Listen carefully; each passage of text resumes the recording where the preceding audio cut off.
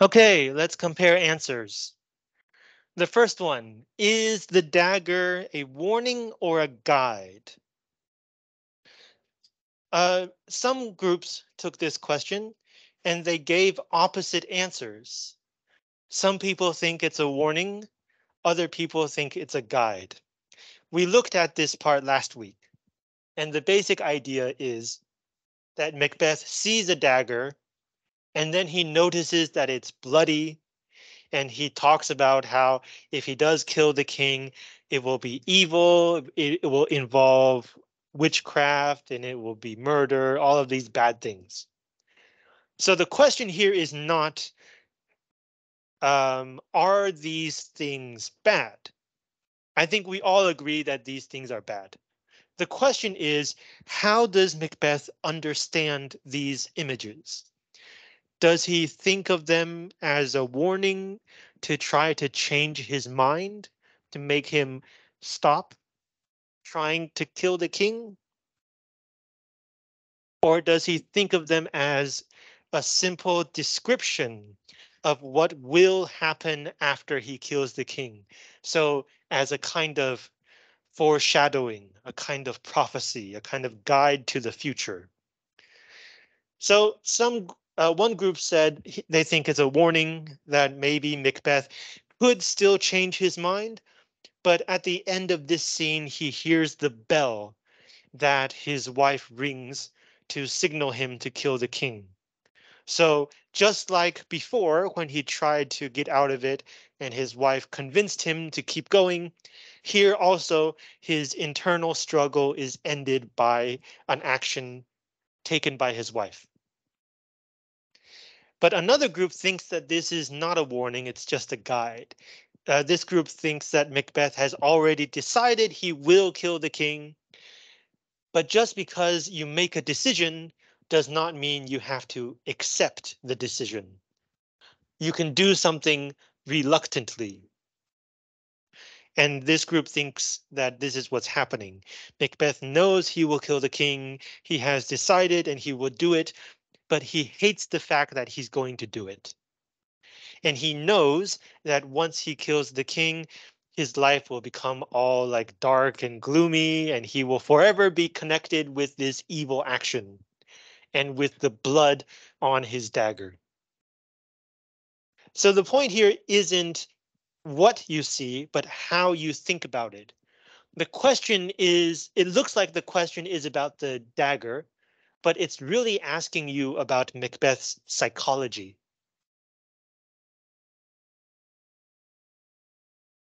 And it's also connected to how you think about fate in this play. And we will get back to fate in question 4. But first, question 2. Why is the porter in the play? So let's take a look at this guy. Act 2, scene 3.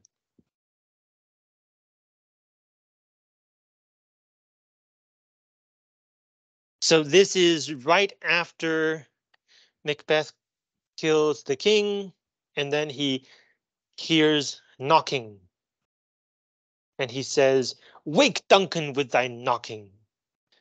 Which in Chinese, which in modern English would be, no matter how hard you knock, you will not wake Duncan. In Chinese, something like 你再敲也敲不醒国王. That's what the exclamation point is. 那个惊叹号就是这个意思. I would thou couldst. Again, in Chinese would be 最好可以啦.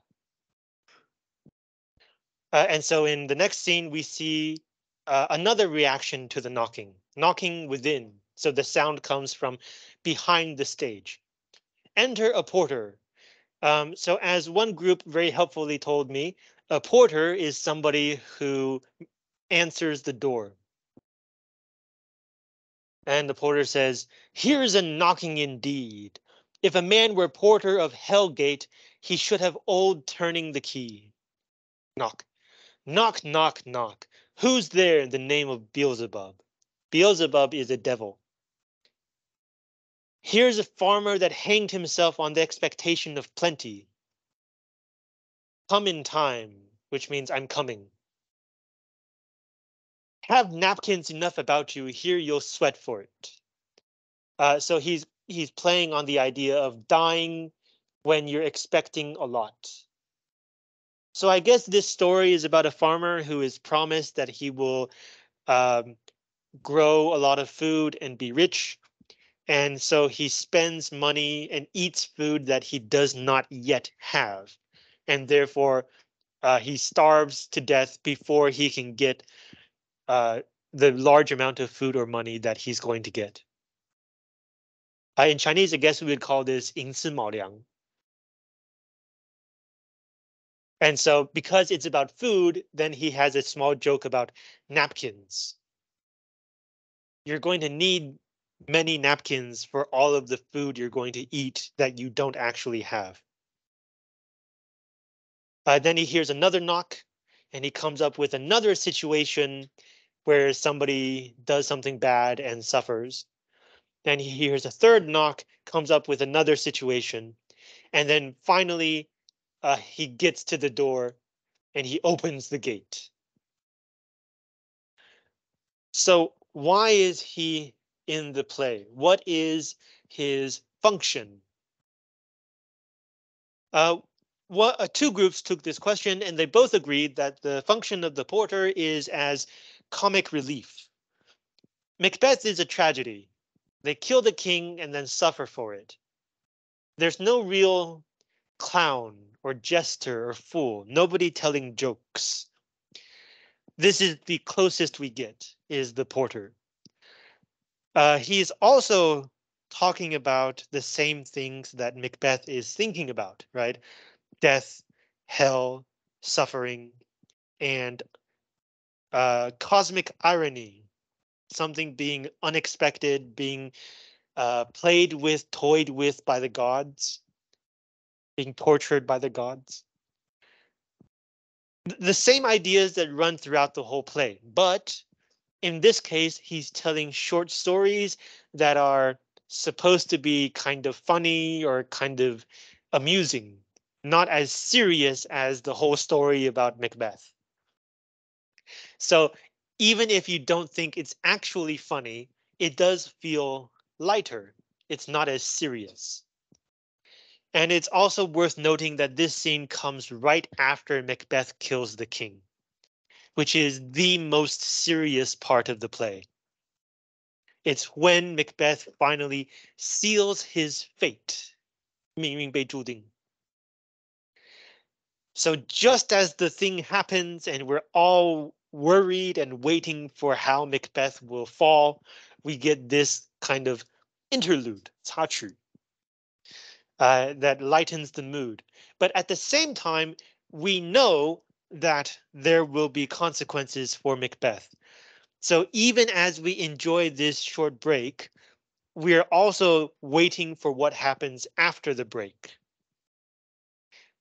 So we can even say that in this scene, Shakespeare is toying with us, like a cat playing with a mouse before it kills it.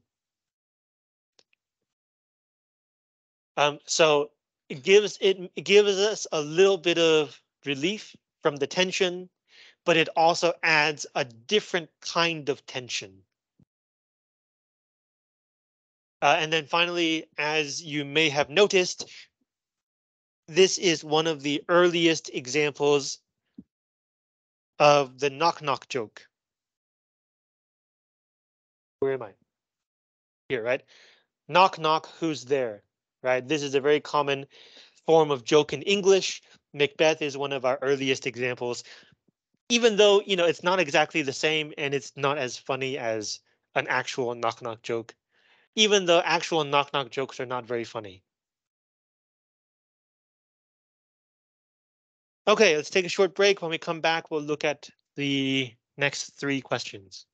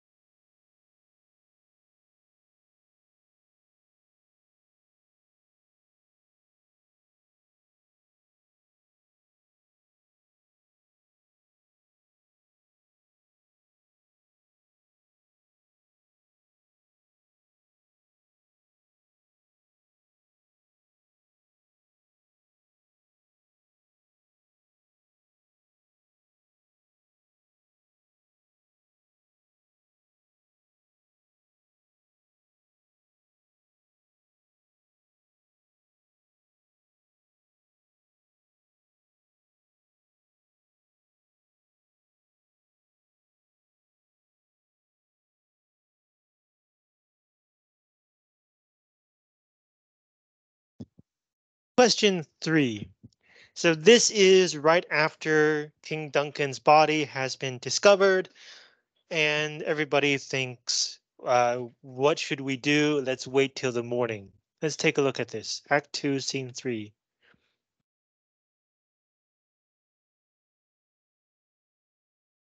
around 142. Let's see. Okay, so here, uh, Macbeth, Banquo, he says, um, against the undivulged pretense I fight of treasonous malice. So whoever turns out to have planned this, I will fight against them. And so do let's break this down. Undivulged, to divulge means to give away some knowledge. So undivulged here means secret. Pretense, today it means excuse, but here it means reason. Treason is something against your country, and malice means evil. So this sentence is I fight against the secret reasons of evil against our country.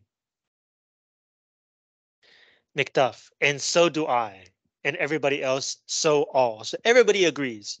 Whoever turns out to have planned the murder, they will fight against them. And then Macbeth says, let's briefly put on manly readiness and meet in the hall together. So let's go put on our clothes and put on our armor and get ready to fight, and then we'll come back. And everybody says, well contented, which means good idea. Exeunt, all but Malcolm and Donalbain. So everybody leaves the stage except for the two sons of Duncan. Malcolm, the older son, Donalbain, the younger son. Malcolm, what will you do?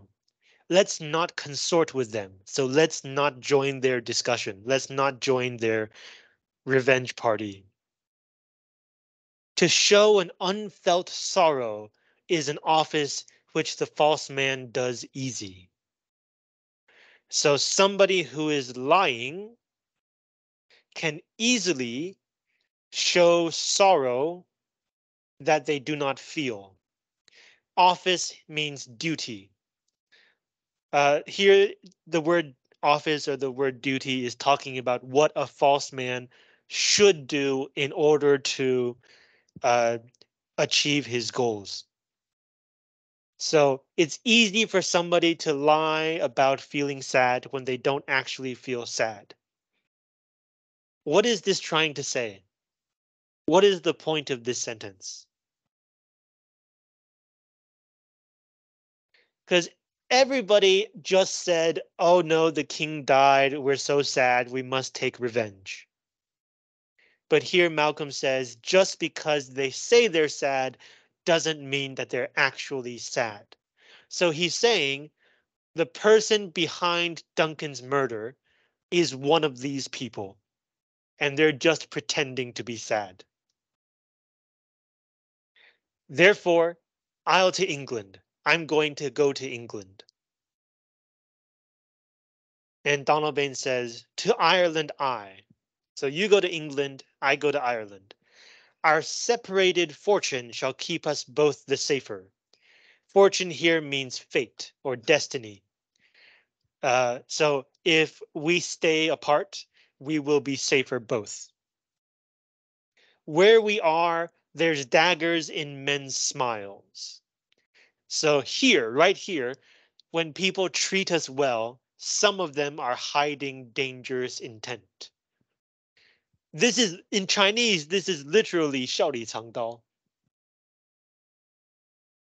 And his conclusion, the near in blood, the nearer bloody. Which means the closer in relation to the king we are, the more danger we are in. So like, because they are the sons of the king, they are in very grave danger. Whereas if they were, for example, cousins of the king, they would be in less danger. And Malcolm agrees. He says, this murderous shaft that's shot. A shaft is an arrow. 那个弓箭.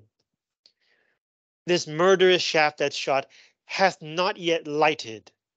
To light means to hit something, to stop somewhere.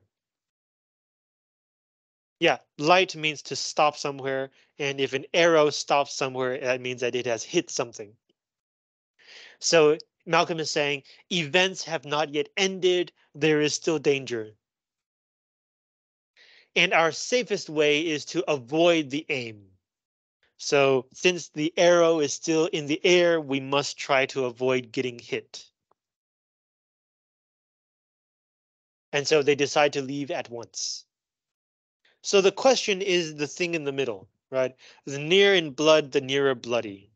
Do you think that makes sense? And two groups took this question. They both agree. Because they are the king's sons, they are in the most danger.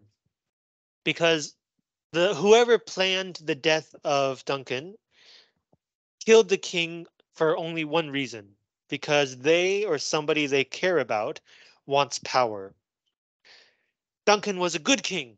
Everybody loved him. So it's not because of justice. The only reason to kill him is for power. But when the king dies, the power goes to the king's son. And when the king's eldest son dies, the power then goes to the king's youngest son. So whoever planned Duncan's murder, if they really want to gain power, they would also have to kill Malcolm and Donalbain. Therefore, they are in the most danger. But the reason I ask this question is because what happens after they run? They run without telling anybody. In the morning, when everybody comes back, they discover that the two sons have gone. And Macbeth says that this proves they are guilty. Let's see if we can find this.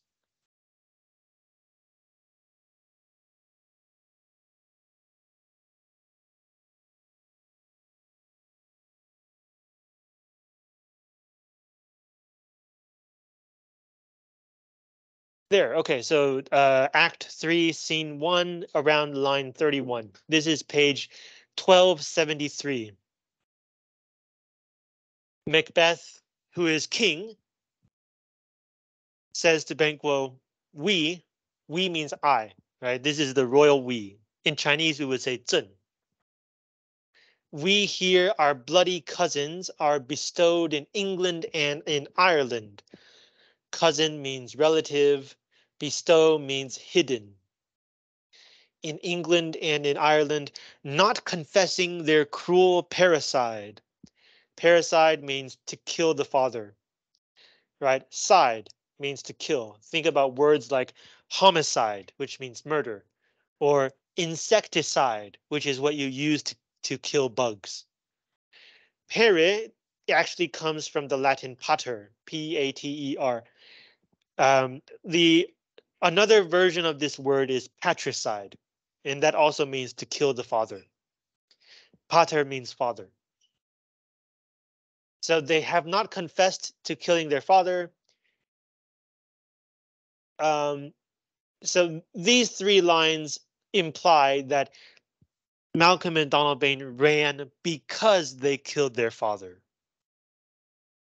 So we know that they run for safety, but Macbeth is able to twist this to use this as an explanation for why he thinks they killed Duncan.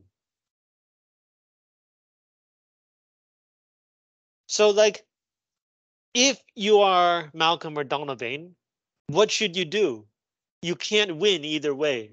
Either you stay and put yourself in danger, or you run and you get blamed for the death of your father. Of course, anybody who thinks about it will realize that they have no reason to kill their father. Duncan's a good king. He's also getting older, so once he dies, the power will pass down to his son. So there's no reason to kill his father. The only reason nobody argues with Macbeth is because Macbeth is now the new king. So whatever he says, you have to just take it, even if you don't agree. Number 4, do you think it makes sense for Macbeth to finally challenge his fate? Act 3, Scene 1, line 72.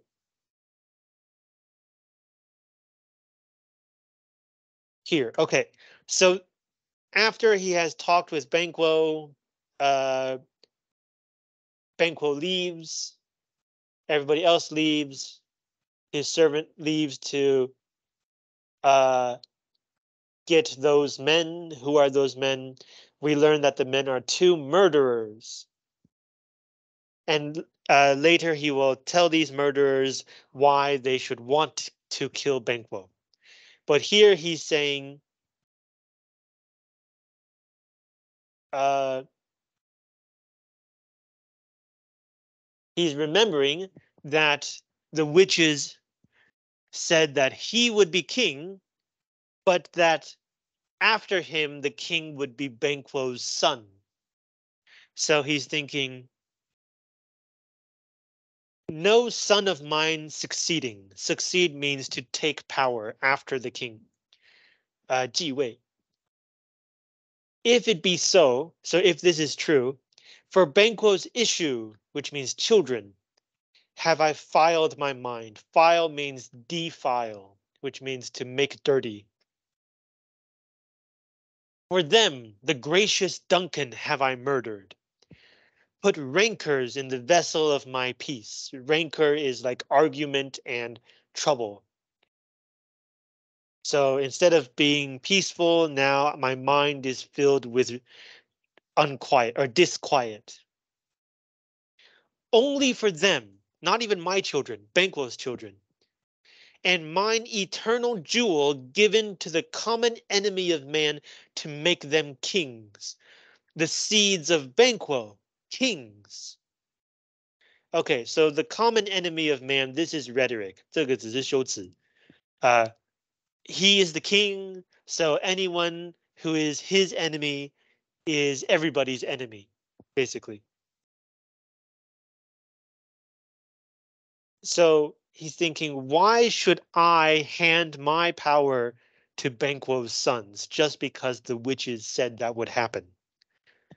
Rather than so instead of this, come fate into the lists. I welcome fate onto the battlefield and champion me to the utterance, and I will fight with fate about this statement of the prophecy. And that's why he gets 2 people to try to kill Banquo. So the question is, does that make sense? Does it make sense for Macbeth to try to fight against the prophecy? One group took this question and they think it does make sense. Up to this point, everything that the witches have said has come true. Macbeth did become Thane of Cawdor. He did become the new king. So we know that the witches were not lying, but everything that happens comes with a cost, right? To become the new king, he had to kill Duncan, created this whole mess. So perhaps at this point, Macbeth is thinking, is it worth the cost to obey the prophecy? Is it always in my favor? And then he remembers something that he has not paid attention to ever since the beginning, which is that the witches tell him the next king will be Banquo's son, not his. Right? This information was there from the very beginning. But for some reason, he was so ambitious, so blinded by his ambition that he was focusing on his own power and he ignored the part about Banquo. But now that he's the king, he suddenly remembers and he thinks, that's not good. I should probably try to change that. So we know that the witch's prophecy is not 100% clear. They told Macbeth he would become king. They didn't tell him about all of the suffering and the bad stuff that has to happen in order for him to become the king. So there's a little bit of wiggle room. There's space for him to negotiate or to interpret the prophecy in some specific way. And maybe that's what leads him to think that he could outright challenge the prophecy and change what the witches have foretold of the future. So it does make a kind of sense.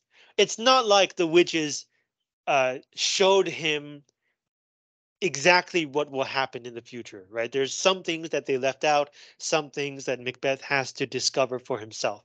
So maybe he's thinking that this fate is not entirely determined. Maybe he can change it. And question 5, how would you present Banquo's ghost on stage? Act 3, scene 4. Page 1276. So this is where they're having dinner. And this is when Macbeth, after Macbeth has sent the two murderers to kill Banquo. And they came back and they told him that Banquo is dead.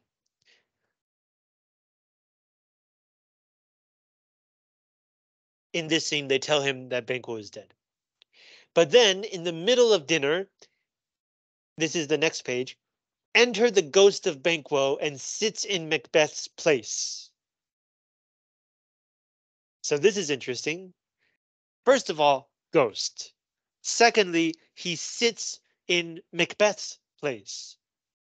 Presumably, they left the place for Banquo because Macbeth has to pretend that Banquo will show up later. So there are two empty seats, one for Banquo and one for Macbeth because Macbeth is going around and toasting everybody and giving speeches. He's not sitting down. But the ghost of Banquo sits in Macbeth's chair. This is very strong symbolism. Macbeth is the king. Banquo will be the father of kings. It's kind of reminding us of this fact. And then later Macbeth sees that somebody is sitting in his place. But nobody else sees the ghost. And so he kind of like goes a little crazy. And then later on, the ghost leaves the stage. And then the ghost comes back. Just as Macbeth is talking about Banquo, our dear friend Banquo. And then Macbeth sees the ghost again, and then he goes a little crazy. And then the ghost leaves. So the ghost doesn't actually say anything.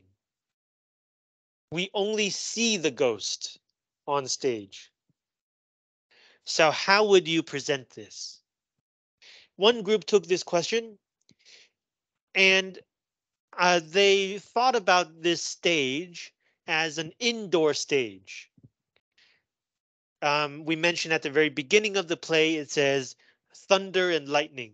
So in order to create the special effects of lightning, they have to be able to do something with the light. So it was probably an indoor stage. And remember, at the time, they only had fire. They did not have electric lighting. So this group thought maybe we can have it's a dinner scene, right? And so there will be servants moving food around, and maybe servants will also be holding torches. 火把. And so maybe the actor who plays Banquo's ghost could already be sitting in the seat, but dressed in like black. So it's hard to see him. But when the play tells us to show the ghost, maybe one servant can kind of unintentionally move the light closer to Banquo. And suddenly we see that there's a person in this chair. And every time Macbeth notices him, the light moves toward Banquo. And when Banquo leaves, the light moves away from Banquo. That's one way to do this. Um, and it's a very creative way. But what if it's in an outdoor theater? In the first week, I showed you a picture of Shakespeare's Globe Theater. It's an open air. So what if you perform Macbeth outdoors? How would you show Banquo's ghosts? You can't play with lighting because it's the day. So maybe one way to do this would be, again, to have Banquo dressed in darker clothing than everybody else. Or if everybody is dressed in black, then you dress Banquo in white. Give him a different color. And then it's a dinner scene. Macbeth is walking around, chatting, giving speeches. The guests are all busy eating and drinking. So you can create a contrast in speed. Everybody else is moving quickly, but you can have Banquo's ghost enter and walk slowly. And when he gets to Macbeth's chair, he can sit down and not move. And that would tell the audience that this character is special. He's not just another member of the dinner party. And when Macbeth sees him and like gets shocked, then we would know that it's a ghost, like or something supernatural, something scary. And of course, we would know that it's Banquo because it's played by the same actor who plays Banquo. So even when you don't have a lot of technology, even when you don't have a lot of special effects, even when you don't have dialogue, Banquo's ghost doesn't say anything. You can still create the effect of something creepy and supernatural going on stage. Okay, questions about these five?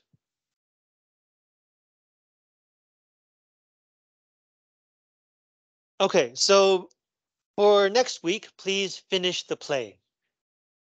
And next week, I will pass out the next handout. The fourth and final play of the semester, we're going to read The Tempest, 暴风雨. And I will introduce that next week. Also, this Friday morning will be the makeup class at EE 102 from in third and fourth period. 这礼拜五第三、第四节在11102要补课.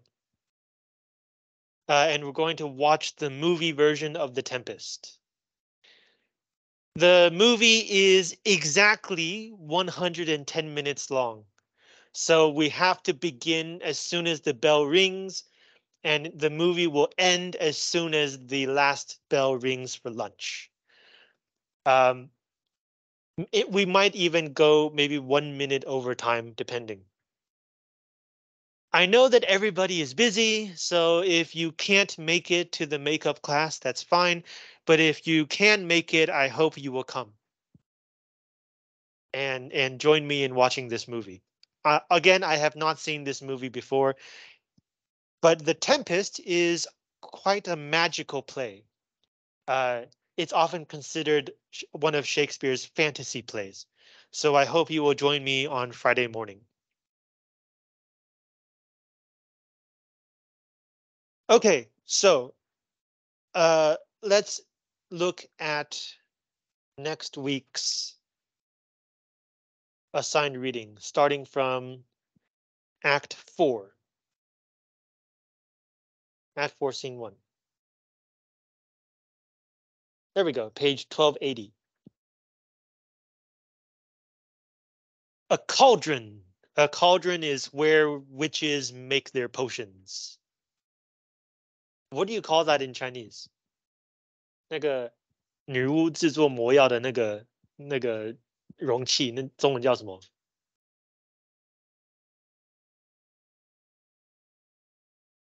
不是汤锅，应该叫什么来着？你们知道我在讲什么吗？就是把东西丢进去，然后就是搅拌的那个容器。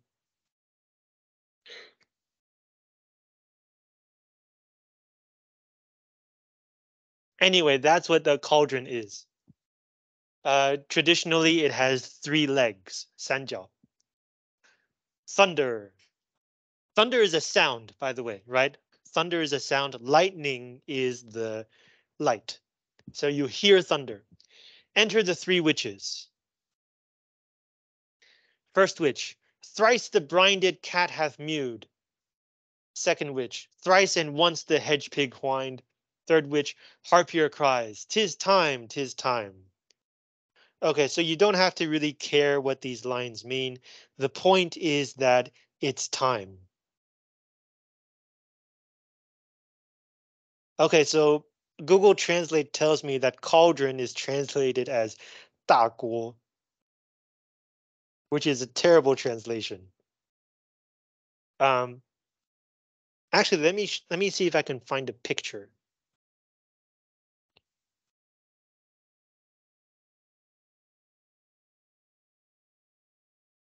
Cauldron. That's what I'm talking about.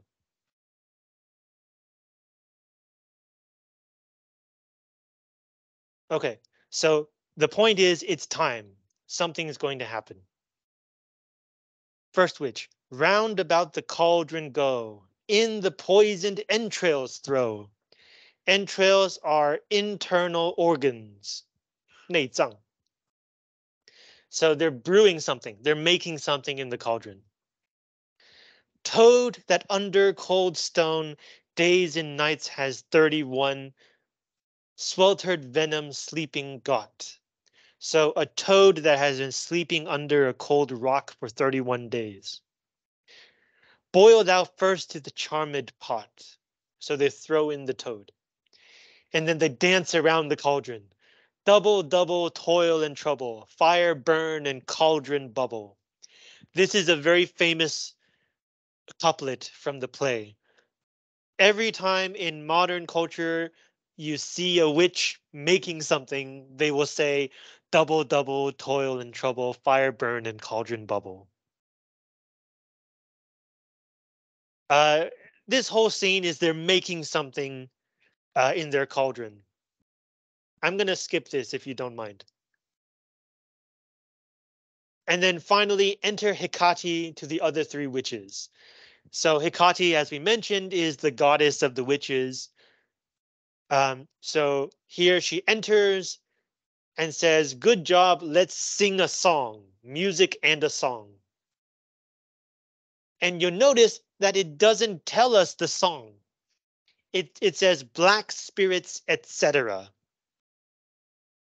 And this is because often in Shakespeare's time, playwrights would borrow songs from other plays. So this song was probably written by somebody else, and Shakespeare was like, just go look at that play. I want you to do that song. And then after the song, Hecate exits, and the second witch says, by the pricking of my thumbs, something wicked this way comes. Again, a very famous line. Whenever you see a scene of a witch who suddenly senses that someone is coming or something is going to happen, they will probably say something wicked this way comes. This is also the source of the musical Wicked. 有一个音乐剧叫 Wicked. This is why the title of the musical is called Wicked. Open locks, whoever knocks. So the second witch opens the door by talking to the door. Enter Macbeth. This guy again. 又是这家伙. How now, which means how are you? You secret black and midnight hags. A hag is an old ugly woman. What is't you do? What are you doing? And they all answer him, a deed without a name. There is no name for what we're doing. A deed is simply an action. Macbeth. I conjure you, which means I order you. Conjure also means use magic. So he's saying like, I magically order you by that which you profess. I think we talked about this use of the word by before. Like if you swear a promise or swear an oath, you need to swear it on something at the cost of something. It's like taking out a loan, 像贷款, right? In order to take out a loan, you have to put up collateral, 抵押品. So the point is, if you cannot repay the loan, the bank will take away your collateral. It's the same idea. If you make a promise on something and you can't fulfill your promise, then that something is not something that you actually believe in. It gets taken away. People no longer believe that you value that thing. So I conjure you by that which you profess. So the collateral for what I want you to do is your evil faith. Profess here means believe. To profess a faith is to openly believe in some kind of faith. By the way, this is the root of the word professor. A professor is somebody who shares the knowledge and the belief that he has gained from his knowledge or her knowledge. In other words, a professor, the faith of a professor is in their knowledge. So I conjure you, however you come to know it, answer me. I magically order you to give me an accurate answer by whatever you believe in. Though you untie the winds and let them fight against the churches, so you make the winds blow against the churches, though the yeasty waves confound and swallow navigation up, and you also make the ocean uh, waves large enough to prevent travel. Yeasty means with bubbles.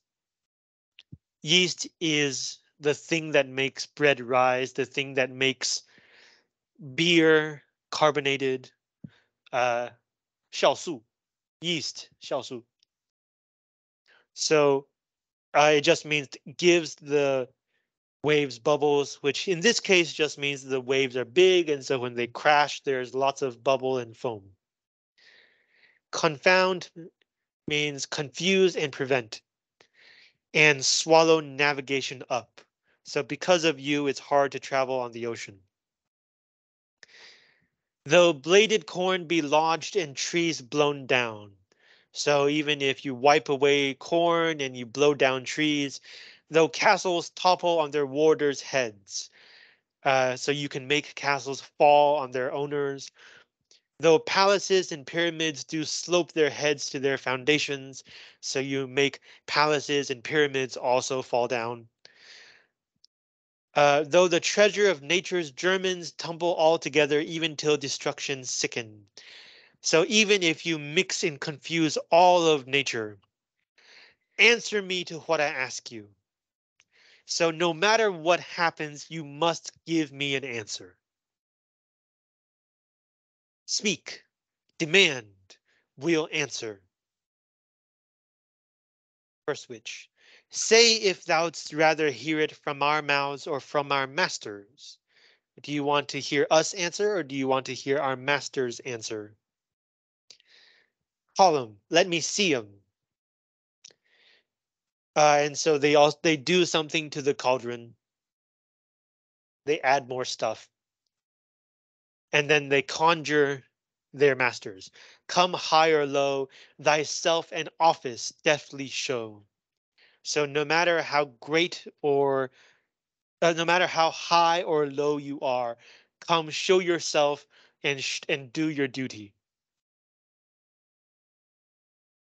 Thunder, first apparition, so appearance, like a ghostly appearance. An armed head. So it's a head wearing armor, like a helmet.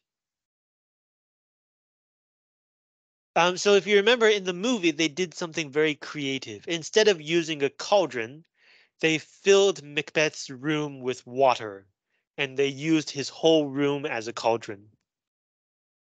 But of course, on stage, you can't do that. You can't fill the whole stage with water. So the first dude appears. Tell me, thou unknown power, And the first witch says, he knows thy thought. Hear his speech, but say thou not. Not means nothing. So shut up and listen. First apparition. Macbeth, Macbeth, Macbeth. Beware Macduff. Beware the Thane of Fife. Dismiss me. Enough. So that's the only thing he says, right? Beware of Macduff. And then he descends. So this tells us that when he appears, he rises. And then after he's done, he descends. So how could we do this on stage?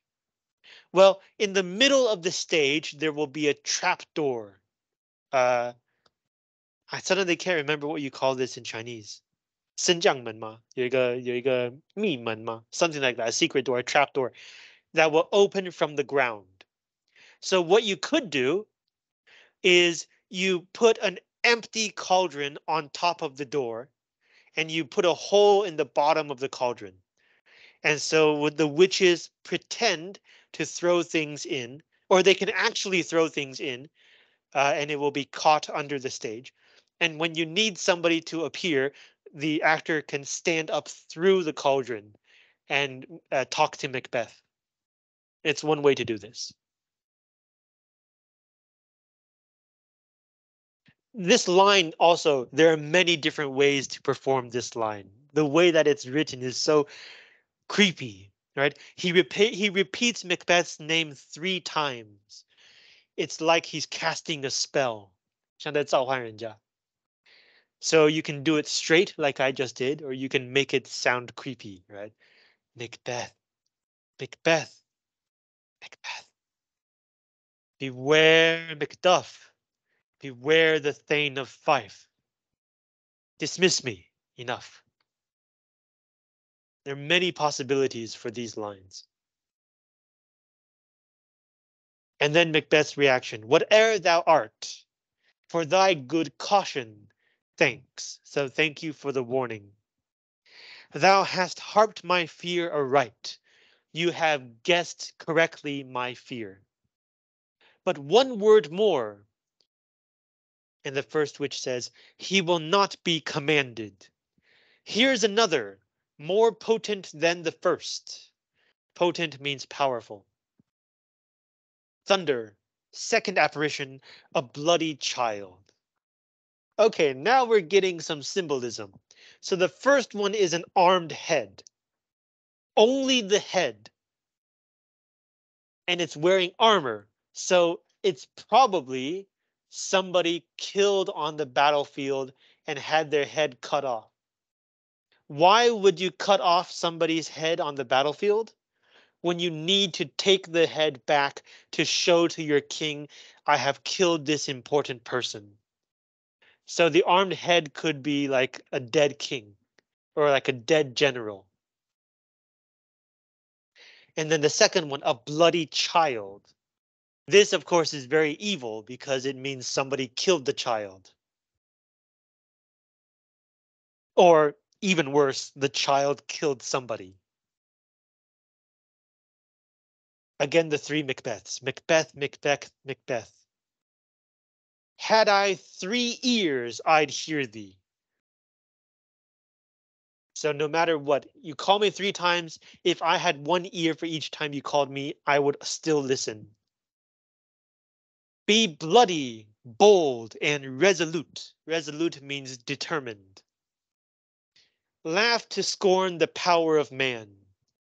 To scorn means to hold in contempt. 鄙视. For none of woman born shall harm Macbeth. And then he goes away.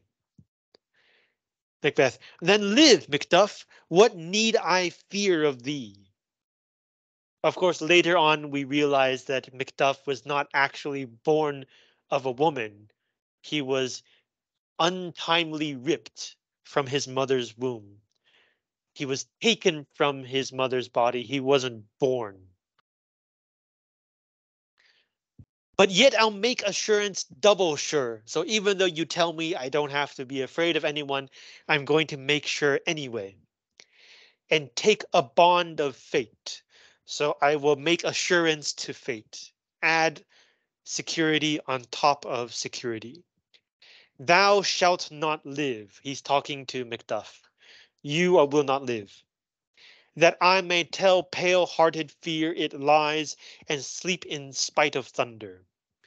So if I kill you, then I can tell fear, I can talk to fear and tell it that it is lying.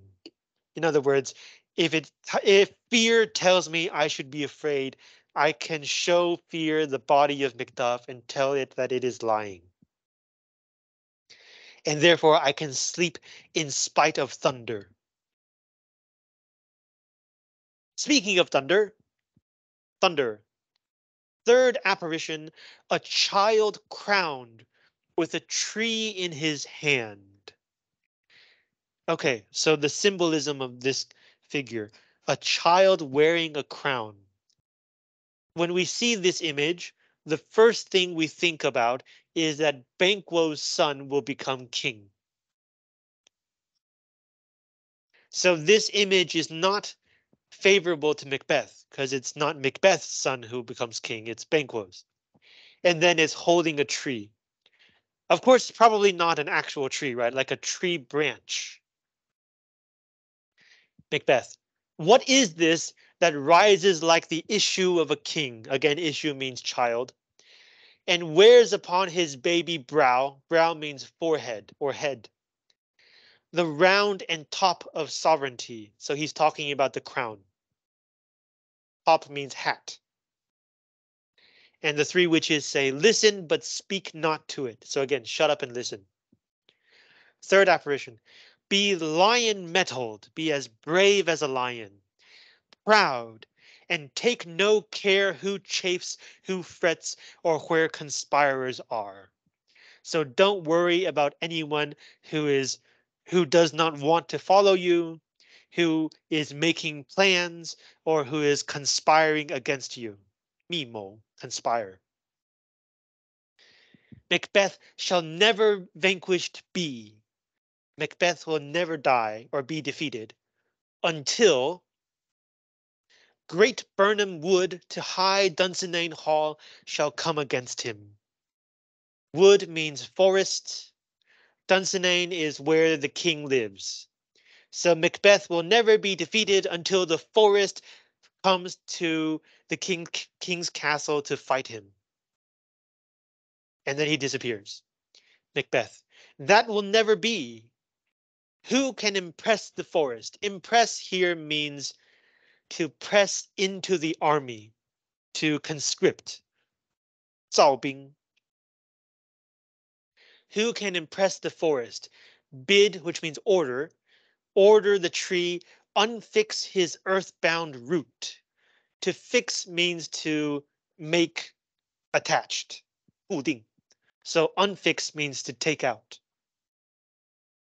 Sweet bodements. Good. A bodement is a prophecy. In English today, we use the verb to bode ill, 凶兆, to bode good, to bode well, 吉兆.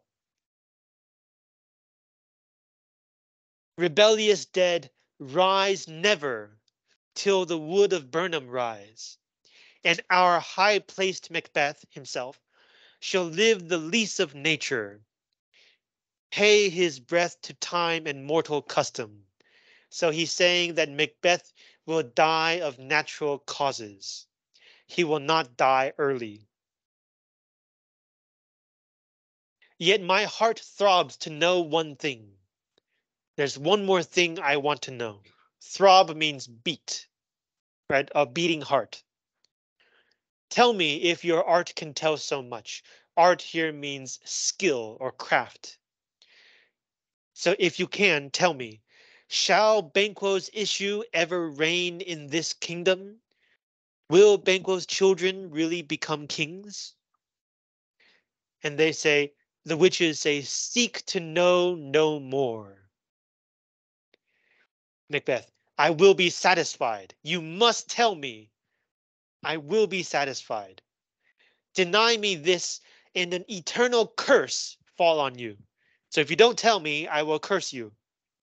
Let me know. But the cauldron descends. The whole thing disappears. And then this word. This is actually French. Uh, and we read it as oboe. An oboe, okay, in modern English, it's spelled like the subtitles say oboe, O-B-O-E. This is, I think something like 低音长笛 or 直笛 or something like that. It's a musical instrument. So we have music as the cauldron disappears. Why sinks that cauldron? So where's it going? And what noise is this? And the witches say, show, show, show. Show his eyes and grieve his heart. Make him sad, grieve his heart. Come like shadows, so depart. So come shadows, show him what he wants to know. A show of 8 kings and Banquo last. The 8th king with a glass in his hand. A glass is a mirror, 镜子. So basically the witches answer him. Banquo and his children will become kings. In fact, it shows total of 8 kings. So it's Banquo and then 7 generations after him. So presumably the 7th generation would be King James. And then like Macbeth gets very angry that this will happen. And then it's let's skip down here. And yet the 8th appears who bears a glass. There's a mirror, which shows me many more. So on stage are only 8 people, but in the mirror, Macbeth sees even more people. So like Banquo's entire line of children will be kings.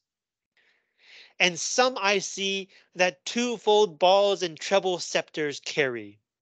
These are the signs of authority of the English king.